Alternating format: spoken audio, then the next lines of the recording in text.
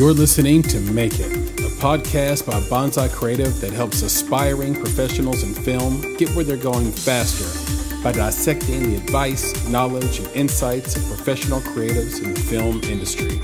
I'm your host, Chris Barkley, and with me today is my good friend and Make It podcast co-host, Nicholas Buggs.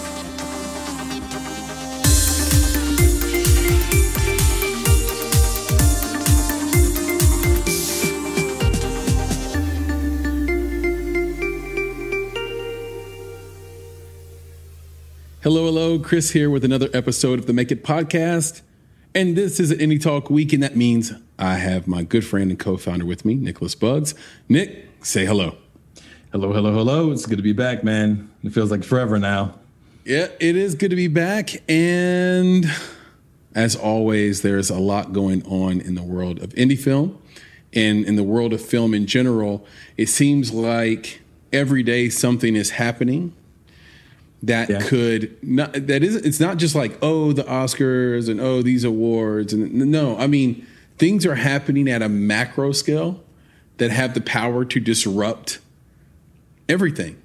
A lot of things. And I think the last Indie Talk we sprinkled in a thought about NFTs, non-fungible tokens. That has the power to upend things, right? Because what happens when someone writes a movie about making an NFT only to be sold as an NFT? Very meta.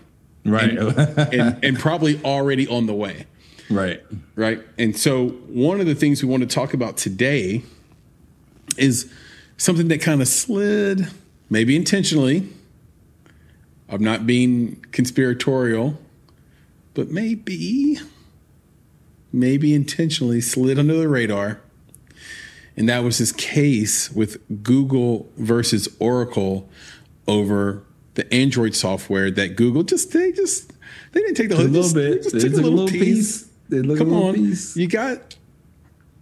They take the whole thing. You got to play the Oreos. Share one of them. Share one of the Oreos for the common good, of course. That's right. Yeah, it has nothing to do with us, Google. I'm going to take that cookie. I'm going to open that up. I'm going to share that cream with people.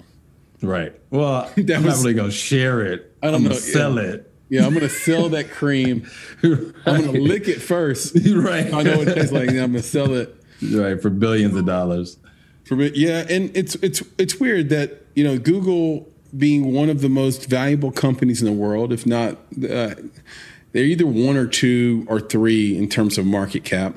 You're talking about one of the biggest companies in the world. Oracle, the thing about Oracle is they're sort of like this legacy behemoth that continues to sort of chug forward, but actually is kind of, I think, behind technologically. And but they had a right. I think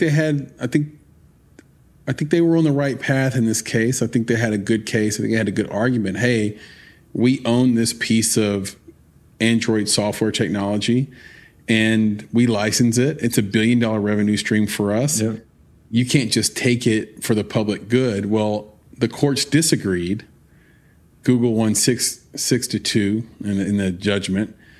And this could be ominous for filmmakers and creatives going forward. We mentioned NFTs. There are all sorts of digital there's all sorts of digital creative being made. Think about all the movies that are animated, shows that are animated. Now, this isn't happening tomorrow, but there's an implication that down the line, an argument could be made. Hey, if your movie was 95% software and 5% human, do you have the right to that? And can I use it? Can I make an Avengers movie if I want to? Ooh, I don't know. Can I make the next Disney film, princess film? Maybe I want to make my own version of Aladdin or Rapunzel. Rapunzel. Yeah, and I hear you, and I think that there's, for me, I'm trying to tie it together, right? I think there's yes. I appreciate you looking 10 years out, right? Like if this blows up, what could it snowball into? Yes. Right. So, but if I'm looking 6 months out to 5 years out, maybe 2 years out, I'm thinking about what you said earlier about NFTs. So I think about, so what Google did was they didn't take all of it, right? They didn't take all of Avengers. They didn't take all of Aladdin, right? They took a little piece, right? They took a little piece. So what does that piece mean? So I think about like, well, what if I just took the fight scene, right, at the end of Avengers, right, Endgame? It's a big piece. But not the whole thing. But I just took the part where all the female heroes stood up, right, and they all came together like that. And I just took that little piece and I said, I'm going to sell that as an NFT, right? Yeah. Because I didn't take the whole thing. Right. So for the creative good, I needed this piece to be out there in the world. So I took that piece. And somebody's like, nah, you just infringed on my copyright, dude. Like, you can't take that. That's my movie. But like, what? But I didn't take the whole movie. And Google versus Oracle said I could do it. And I think that's the type of stuff we start to look at is like, what constitutes a small enough piece of the pie that it's worthy of literally like unprecedented and copying. I can just copy it, replicate it, and that's my point is that all pieces aren't created equal either. Right. There's the piece that makes the whole thing work, and then there's the stuff around it. Right. So to your point, using your example, if I take the fight scene from Endgame, at the end, if I actually just take Thanos snapping, that's a big piece. That's kind of like the climax. That's kind of like the point. So all the pieces of that film are not created equal. Right. So I think Google was pretty specific about what piece they took and why they were going to take it. Right. What amazes me and what people may not know is that this is how this industry sort of runs. It runs through the series of and when I mean industry, I mean the software industry and technology industry. It sort of runs through a series of licensing deals. Right. And there are companies like Nokia and Siemens who have giant revenue streams simply based on all the telephony technology they own and license out. So they're all in jeopardy now. They're probably all shaking in their boots because Google can come in and bludgeon you. Apple does this all the time. They do this all the time. They go out, you come up with some technology, you're a $5 to $50 million company, and they'll come in and they'll take it from you. And then they'll say, okay, well, we'll pay you off. Or you know what, better yet, we'll just acquire you. Or maybe you'll go to court and we'll bleed you dry in court through appeals process, and you won't make it as a company, and the theft will be complete. Right. we'll have stolen from you and because the thing about a corporation is there's nobody to get mad at individually. You're kind of like, ugh. So when companies are this big, they have the power to bludgeon you a little bit when you have a piece of technology. So I think it's ominous, obviously, for software companies and for those in technology. Right now, the judge, and the good thing about this judge is that he mentioned this is only pertaining to software. But the mistake that he made in that statement is perhaps not understanding the broadness of the word software. Software, right. That's a broad word. It's not as specific. And again, it amazes me. Didn't make the news. And I know a lot's going on in the world. I don't want to make light of that. There's a lot going on in the world. We got Derek Chauvin's trial coming to a close.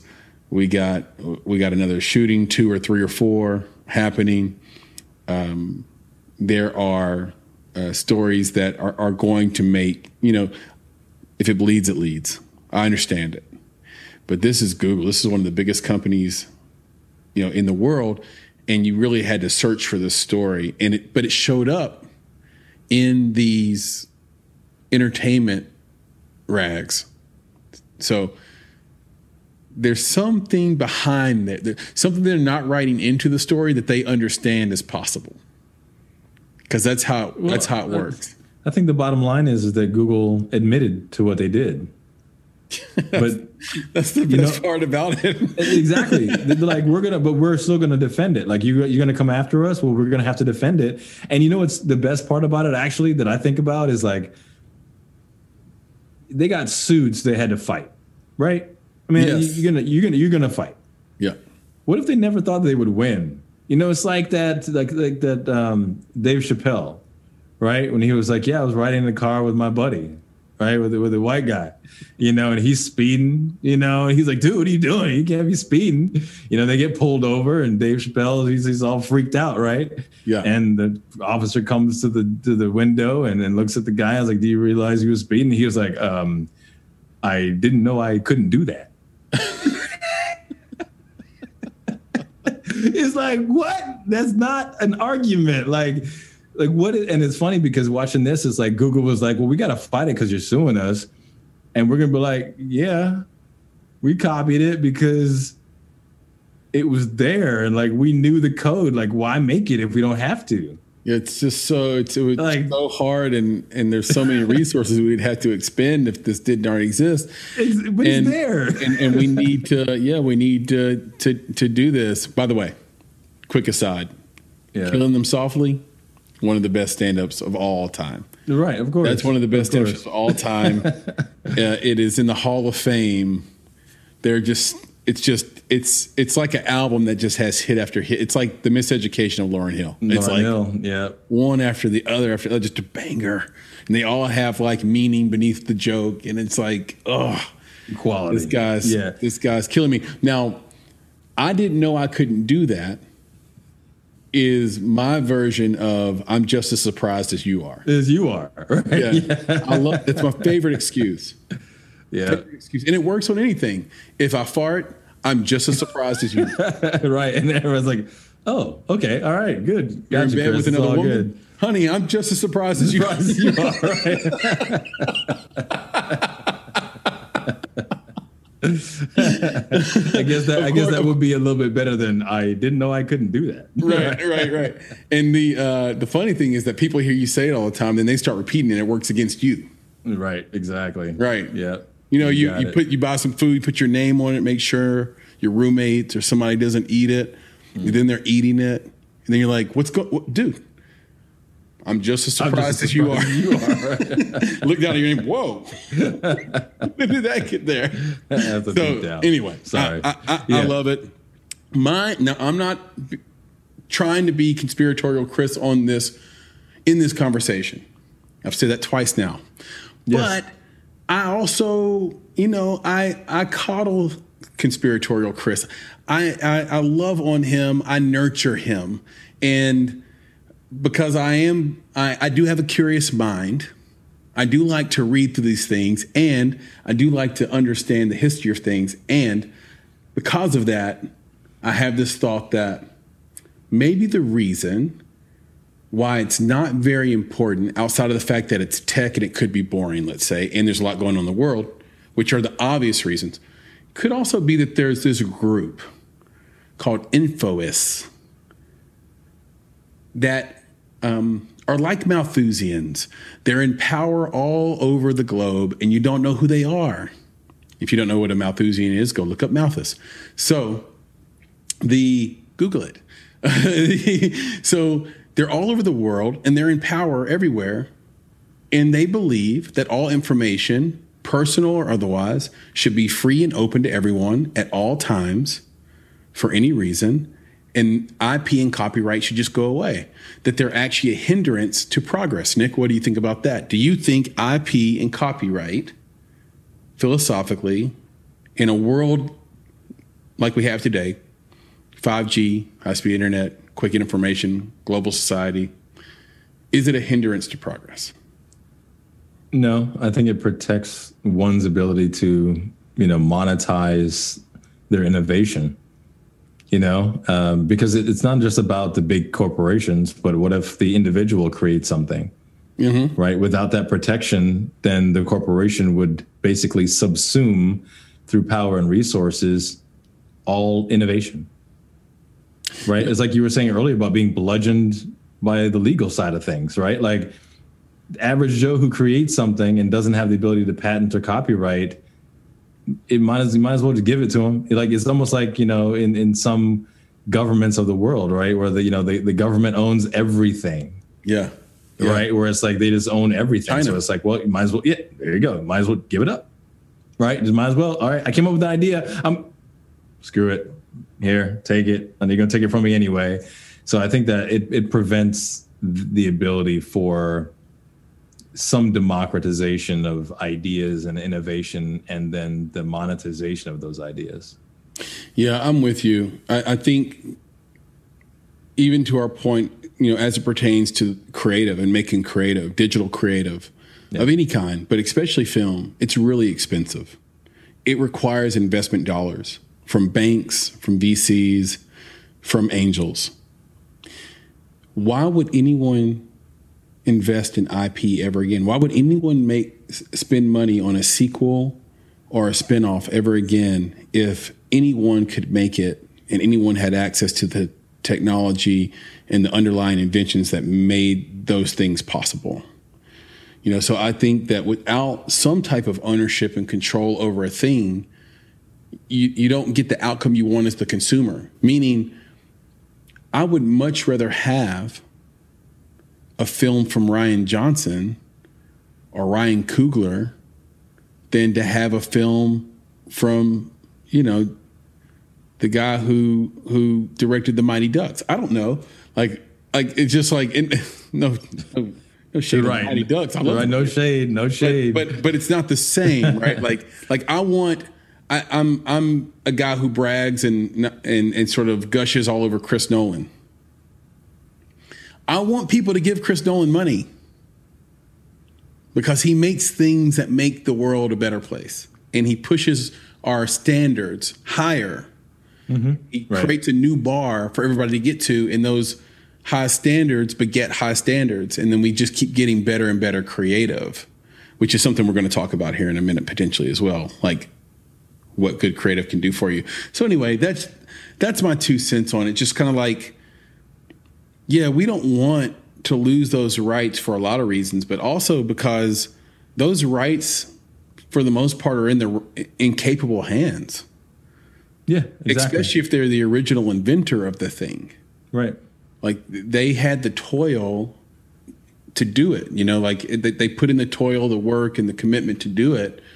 They should own it, and then they should be able to proliferate ideas from it that are going to be better than someone who's a second-hander. Yeah, and that's the brand quality you're talking about there, and creating expectations, setting expectations, and maintaining those expectations with your audience or your consumer, right? When that's taken away from you and someone else, like you said, some secondhand person gets to come in and, duplicate, replicate, or let's say make a new version of your creative, it's just not the same anymore. No. Right? It'll die right where it is. It really, that's the fear. Like having unique art from great artists dies. Oh, I hate it. So speaking of sequels, by the way, Netflix just spent $468 million. Right, but is that all? Right. Oh, is that all? Yeah. For the 2 sequels to Knives Out. And all these naysayers have come out of the woodwork, say, oh, it doesn't make economic sense. It's not, the math just doesn't work. This is WeWork all over again, where WeWork documentary on Hulu, by the way. Check that out. This idea of like paying $40 a square foot for property that's worth $30 a square foot, and then trying to sell it back to me and you for $50 a square foot. Right. That dog don't hunt. Right. So that's what they're accusing Netflix of now. It matters that the people that are naysaying are the people who lost the bidding war for the sequels. Apple, Amazon, HBO Max, etc. Now, I know you said there's this sequels. Wasn't there talk about a series? I don't remember. Now they're set to shoot in Greece, and we mentioned Greece as a great place to shoot with subsidies. I think on an Indie Talk a year ago, by the way, callback. And they're shooting in Greece this fall. The sequel. It's going down. It's going to happen. Yeah, so I got to look it up. I could have sworn that was the talk. Like, it was like, because it would be great, if you thought about it, like following that detective, around again for like. Isn't it based on an Agatha Christie detective? Like, which is a series, right? Yeah, I gotta find out. Someone about on this. the internet's going to kill me because I don't know what the hell I'm talking about. But I thought Daniel Craig's character was based on an Agatha Christie detective, and I thought that was a series. But maybe that's what you're thinking of, or maybe that's why they would consider it a potential series. The movie cost $45 million to make. To this date, it's made $311 million worldwide. Now, keep in mind, it came out the end of 2019. So I think it would have made even more money had the Rona not hit in early 2020. So it made that money through the Rona as well. And do you have a sense, Nick, of whether Netflix is going to win or lose, or whether this is smart or dumb? Are you on the side of the Apples and Amazons and HBO Maxes, or are you on Reed Hastings' side on this one? See, it's difficult. I think that with this series or these sequels,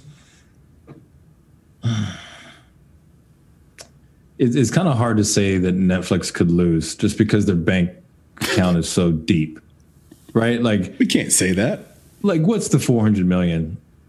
Like, is that really going to hurt them? So, like, on that side. So the other thing is, the reason why Knives Out did so well is because it singularly was a fantastic movie, right? Mm-hmm. That leveraged audiences from the ages of 18 to 98. Do you know what I said about it when it came out? I said it's this generation's Princess Bride. Yeah, I would say possibly, but the only difference with this one is that the actors in Knives Out, the age range, right, and the significance of those actors at their prime. That's a great point. Was something that almost every demographic age range could connect with. Well, Princess Bride had Peter, the guy who read. Oh my God! Now I'm really going to get killed because this is an obvious one. But the grandfather, right. He's been in 100,000 things, and I'm having a brain fart. But yeah, Columbo. Yeah. So maybe, right? It's Fred Savage being the younger, right, hot young kid at the time, Wonder Years. Exactly. So maybe so. So maybe you're right. Billy Crystal, somewhere in the middle of that. But I think that there's. So maybe you're right on that, right? Because it leveraged a lot of different talents. Yes. But that's the thing with Knives Out. So the question is that, in addition to the quality of the storytelling and Daniel Craig's character, is that what they intend to replicate with Knives Out 2? Right, because the problem is there was no Princess Bride 2.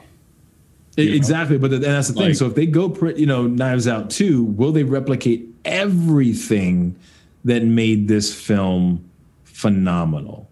My fear is that if they don't, it could suck harder than because now we know we're there to be tricked. By the way, Peter Falk. Now we know that was the grandfather. Yeah. Now we know we're going to be tricked.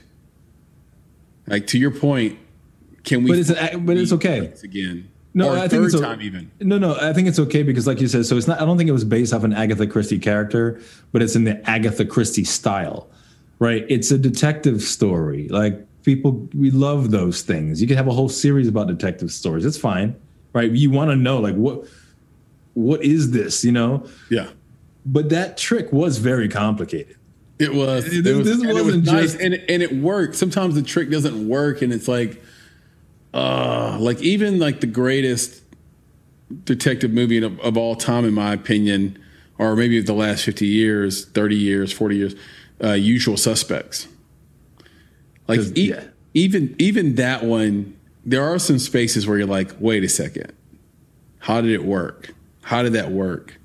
How could Verbal be Kaiser at this moment in the movie? How can he be both? How can he be both Kaiser and Verbal at the same time here?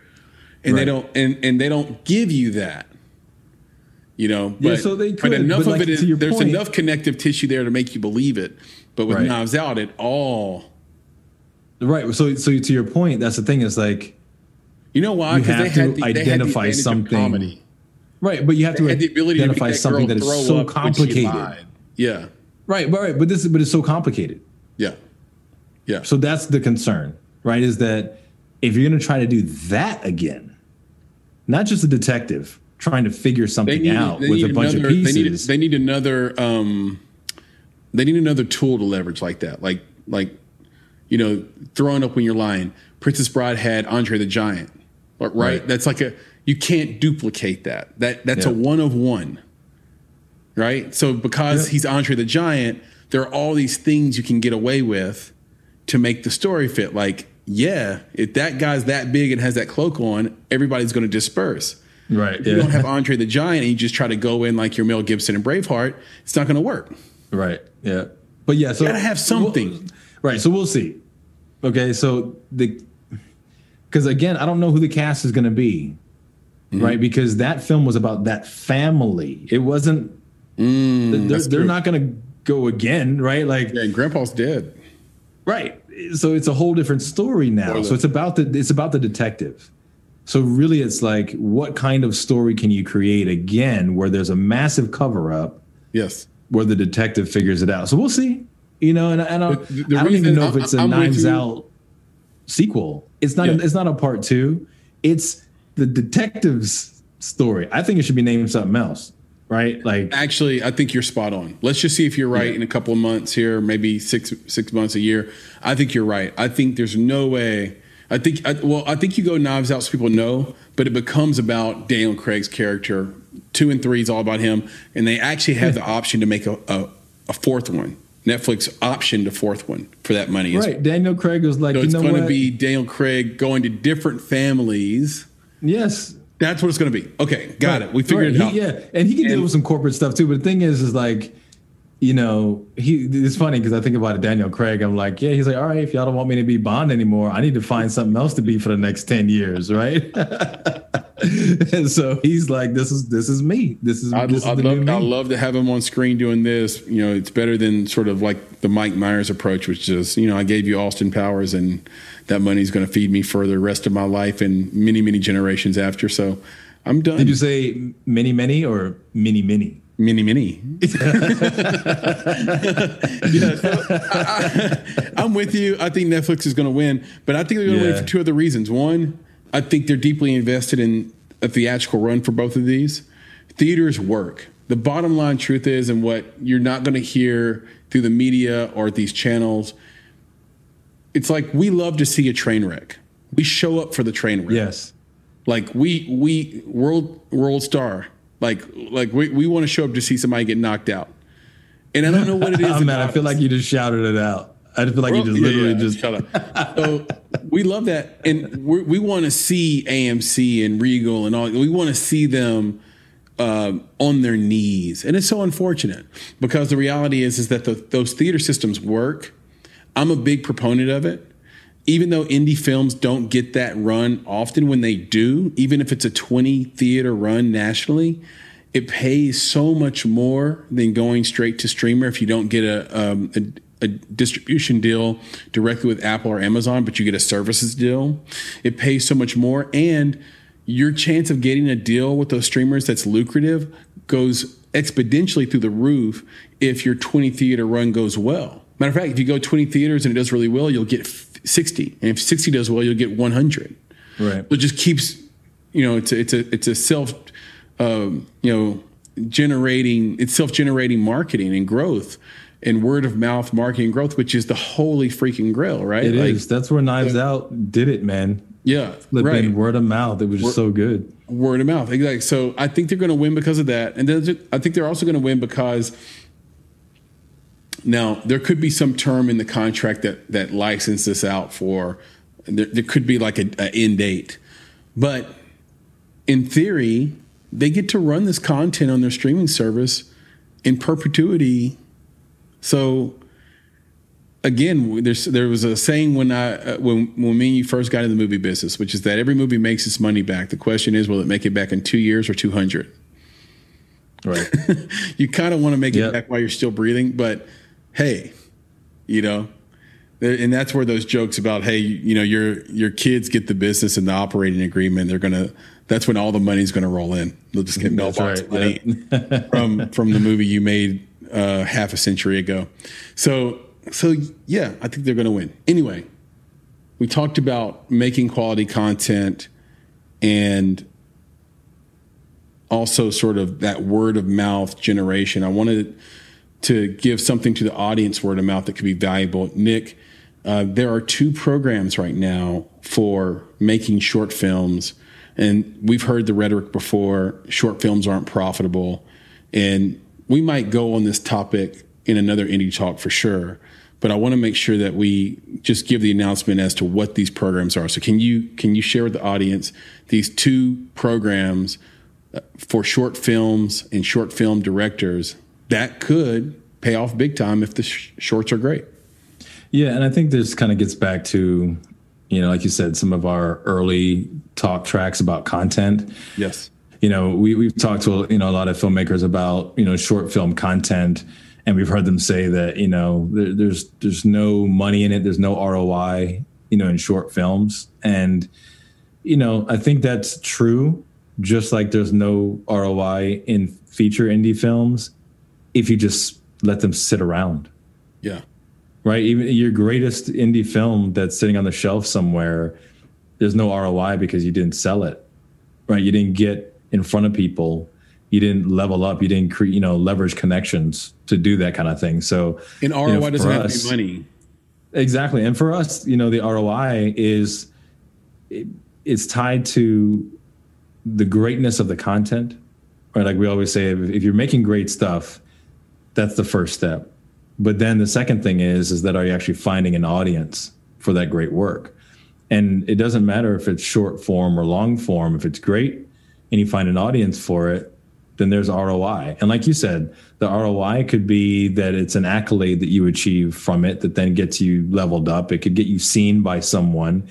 You can get paid for it, even if it's not a windfall. A lot of these short films, as long as it's not necessarily animation, it might cost, $5,000, $10,000 to make. And if you can make 10 grand or 20 grand on your $5 to 10 grand film, that's pretty darn good ROI. Better return on investment than you get in just about any market that isn't Bitcoin. So exactly. So there's value there. And back to what you're asking. Look at Lulu Wang. She took her short film and was able to go to AFM with it. Right. And then meet someone who gave her the funding for her feature that was up for movie of the year and was great. Exactly. And that's the thing. So right now, I know of 2 programs. So one is the Disney Launchpad, and that one is still open. I think it's open until June 11th.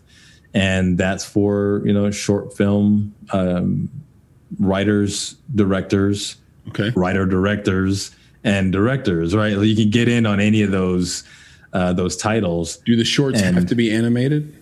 No. Oh, awesome. They don't. And this is a lab, it's narrative, right? And, if you go look up, the Disney lab, then what you'll find out is like all the qualifications, but also the things that disqualify you. And it's interesting because if you've had a narrative feature that's been had a theatrical release, then you're disqualified. Right. So they're really looking at, for folks that they can grow right through the lab so that they can either take part in the Disney, ecosystem, or that they can say that they had a part in developing. So there's a lot of, requirements, and then there's also the things that disqualify you. So yeah, I think it's an awesome one. If you think about it, and I say we, but my family watches a lot of shorts on Disney, right? It's a great way because, all the Disney shorts, to be honest, are thoughtful, films with morals, there's something you want to teach someone in all of these shorts, right? And it's great, family with kids, let's watch this 5-minute thing and we can learn a very important life lesson. And I think that they're going to capitalize on that. And I think, once other folks start to see that Disney's doing this, we're going to see these things popping up all the time.